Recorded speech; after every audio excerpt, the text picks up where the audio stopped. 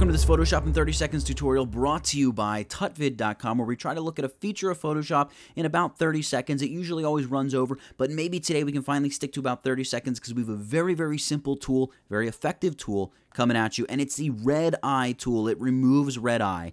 The default is great. Pupil size of 50%, darken amount of 50%. Sometimes you can increase the pupil size and get slightly better results. We've got some severe, crazy, very artificial looking red eye happening on our model here.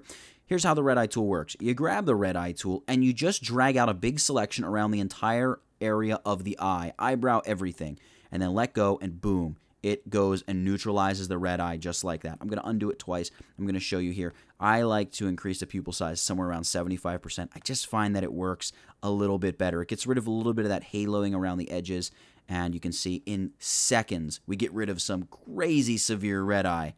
That's it. The red eye tool in Photoshop. Get it? Got it? Good. Nathaniel Dodson, tutvid.com. I'll catch you in the next one.